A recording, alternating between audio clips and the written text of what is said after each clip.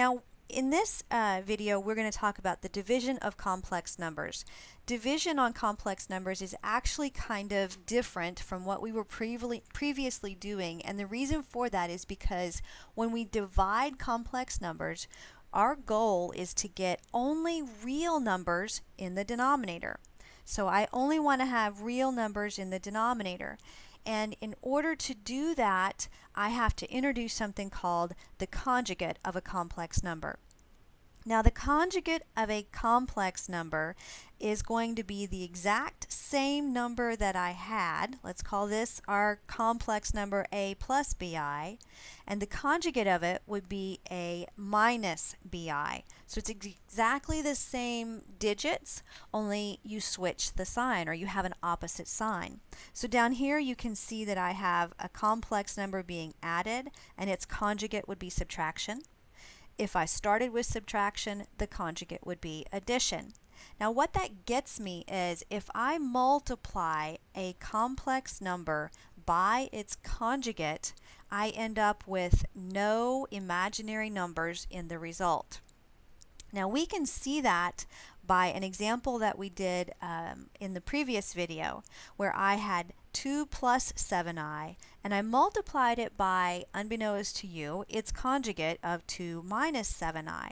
And when I multiplied those two terms together, then I ended up with a result that was only a real number and no imaginary numbers in it, because our middle term ends up disappearing. That's what's special about it.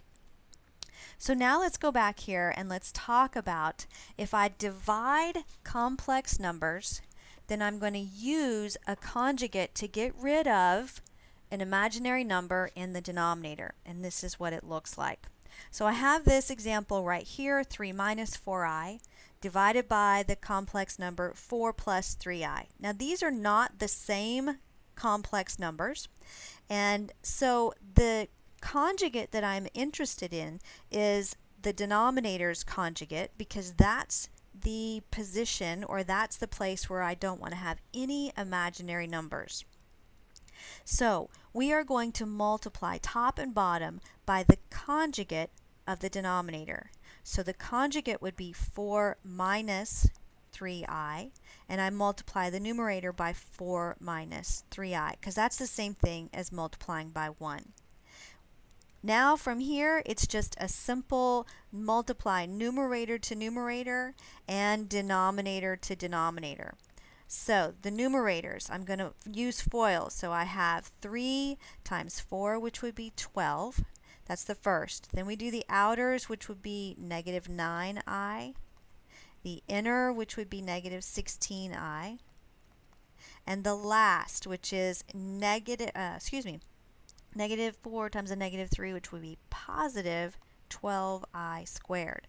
And we'll simplify this a little bit further in a second. Now on to the denominator.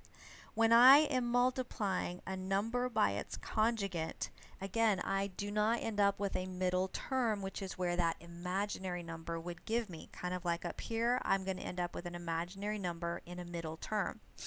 So the denominators looks like this. 4 times 4, which would be 16.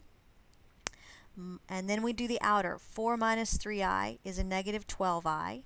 And the inner would be 3 times 4, which is 12i. So minus 12i plus 12i means I'm getting rid of that. I have 0 for that part. Now the last term is negative 9i squared.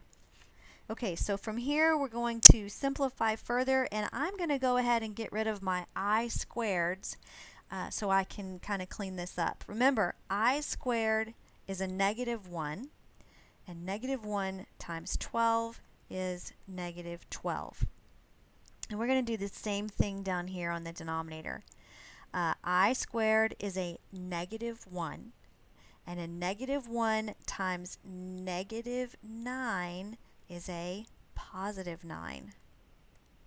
Okay, so the numerator, we have 12 minus 12, so the 12s are gone, and negative 9i minus 16i is negative 25i.